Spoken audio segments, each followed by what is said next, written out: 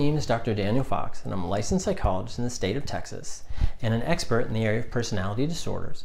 And I've gotten a lot of requests recently to do a video on parenting with borderline personality disorder. So I thought I would make this video to try to answer some of those questions and help some folks that may be struggling with this issue.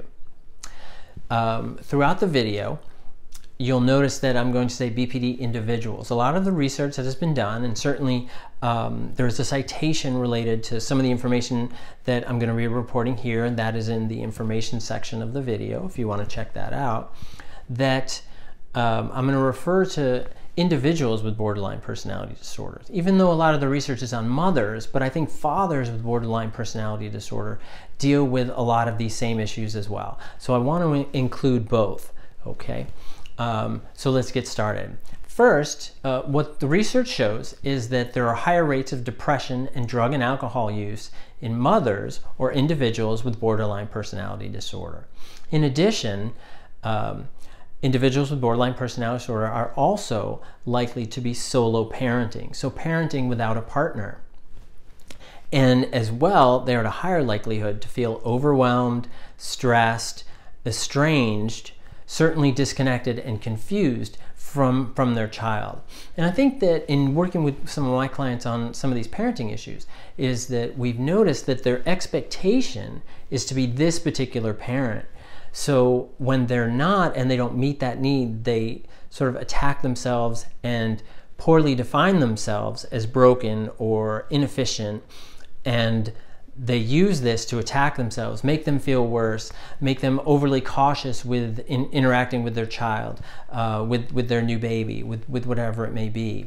So we want to talk about some of these specific issues we see with individuals or parents with borderline personality disorder, as well as what are some techniques that we can do, what are some techniques and suggestions I can give you to help overcome some of these issues.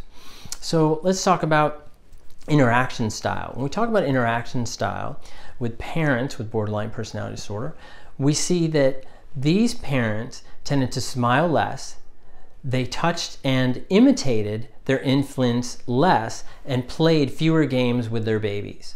And this could be because of that high degree of stress and expectation they have in themselves. Or maybe they just don't know how to interact and play with their babies. So it's important as well that they're instructed, informed on how to do this, how to play with the baby, how to interact with the baby so that they're getting a proper interaction experience. And when we talk about emotion recognition, so when we talk about emotion recognition, we know that this can be a big issue for a lot of folks that are diagnosed with borderline personality disorder, and that's just adults to adults. What about parents? Well, we find that a lot of individuals that are diagnosed with borderline personality disorder have difficulty accurately identifying infant emotions, like the little babies. They have difficulty sort of identifying those emotions.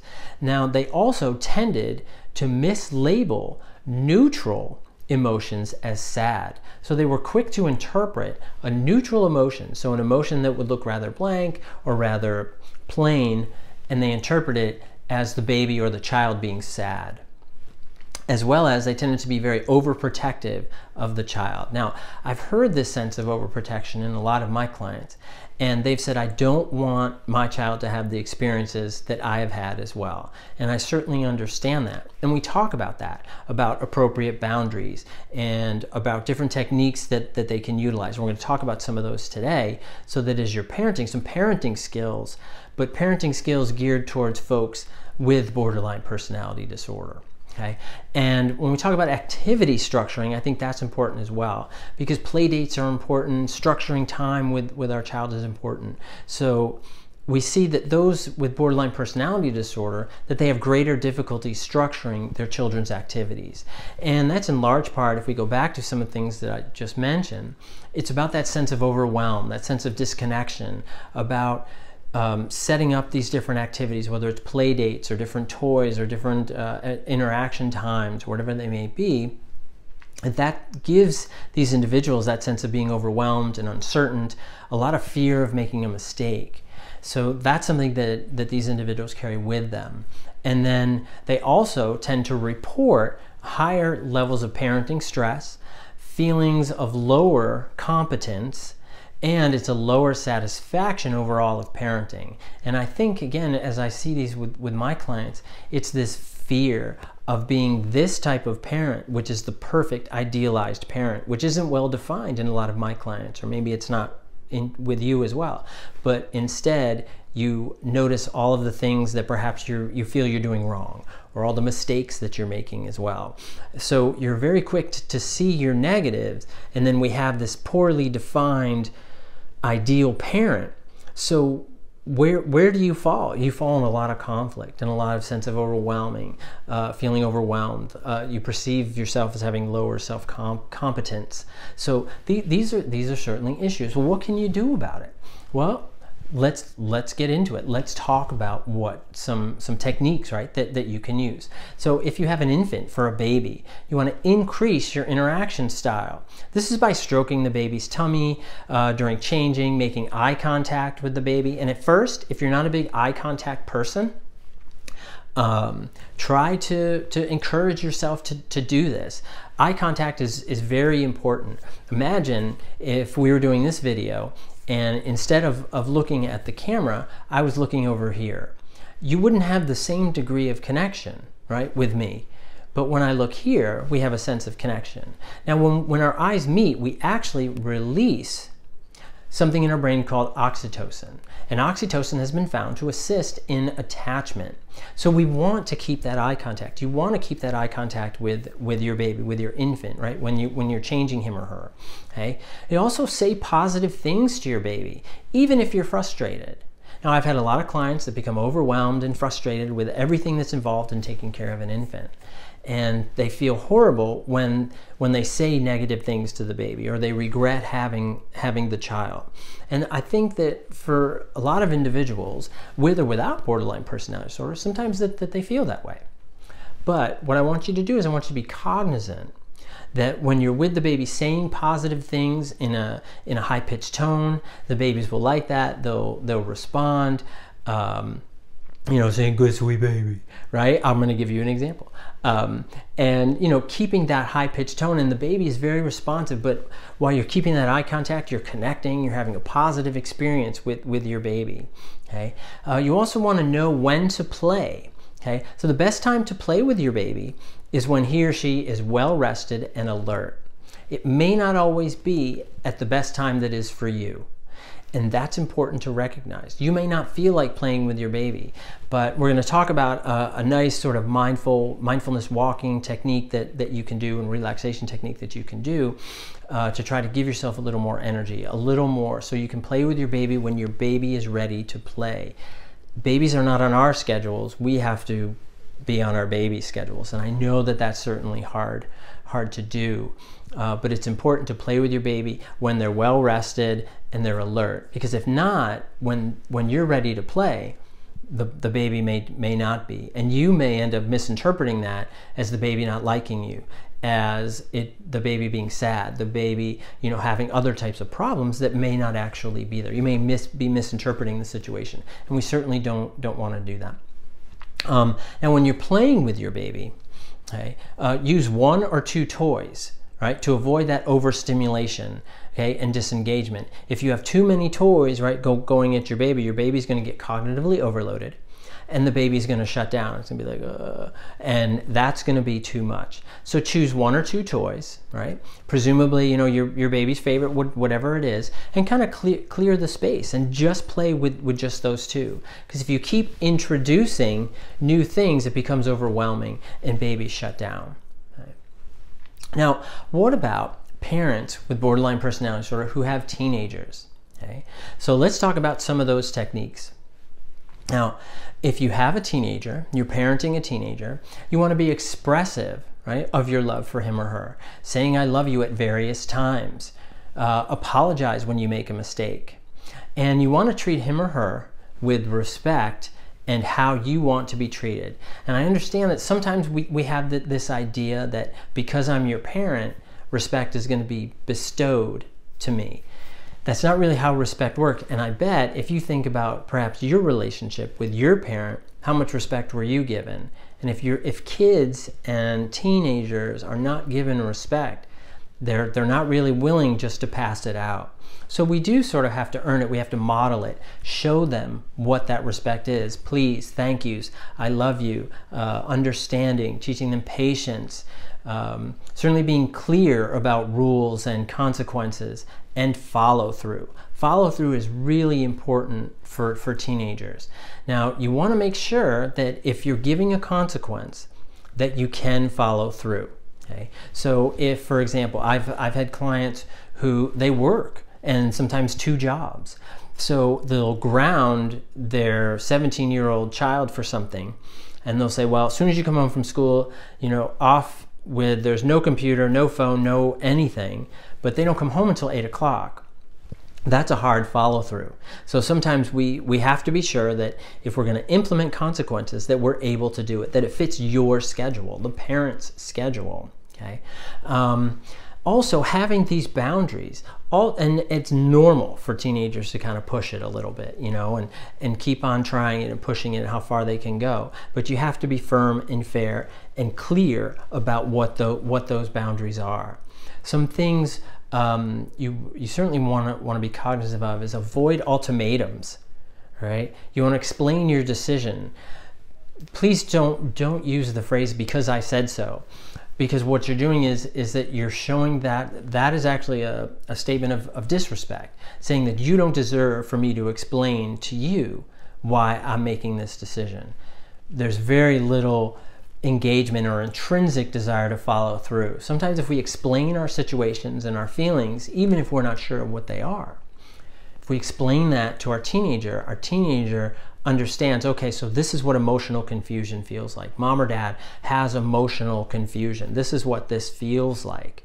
Okay? And we know a lot of folks with borderline personality disorder have a difficult time identifying information, identifying emotions.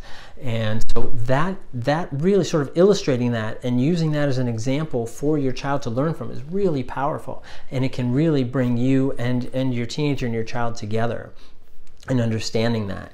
Another thing is you have to be reasonable and flexible. You have to understand that, you know, as teenagers, as they start to age, they have greater demands and greater needs in their life, whether it's school or extracurricular activities or whatever it may be. So we want to be reasonable and flexible. If it's something you can't do, it's okay to explain that.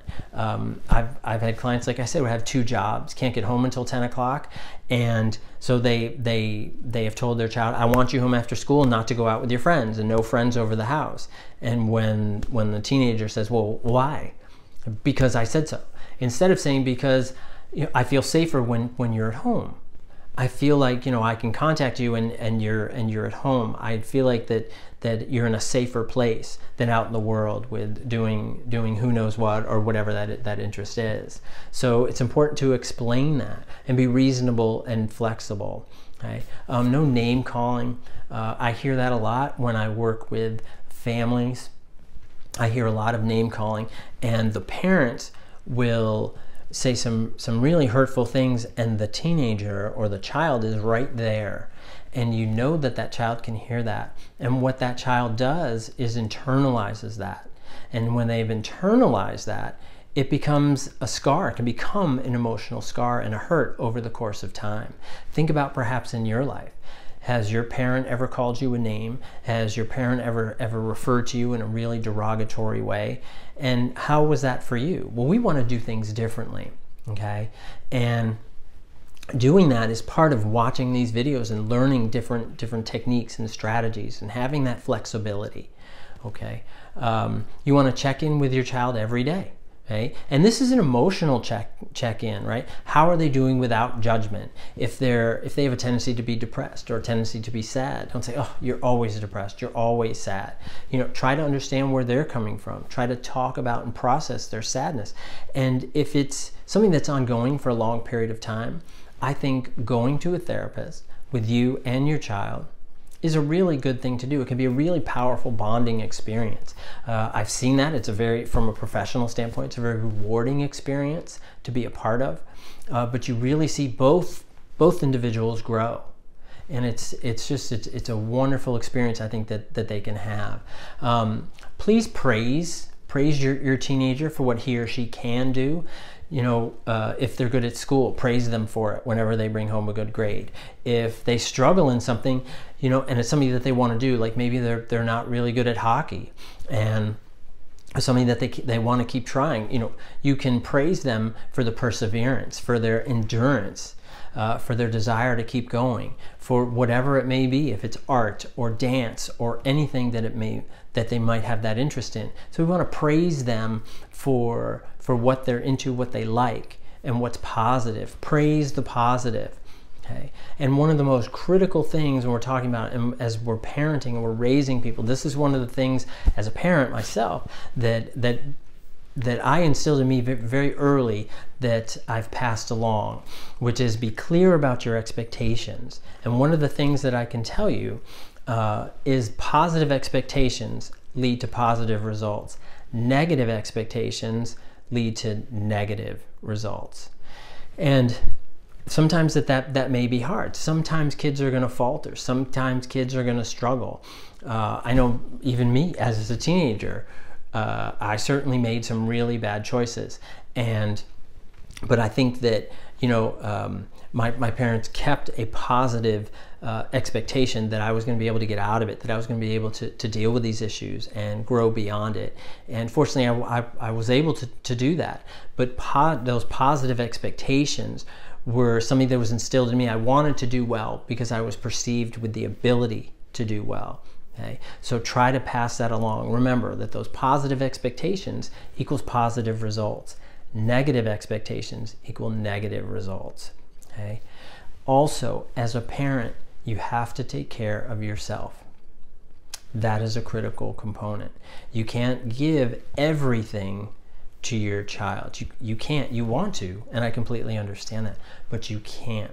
You have to take care of yourself. You have to do different techniques to take care of yourself, and especially if you're working on growing beyond your borderline personality disorder with this issue, this is something you have to pay attention to. These are these techniques you have to utilize every day that will help you get through the day, but they'll also help you be a more powerful parent, a more in control parent, and that's what we want. As you grow beyond your borderline personality disorder, you can be a more efficient, engaged, positive parent. You can do that as well.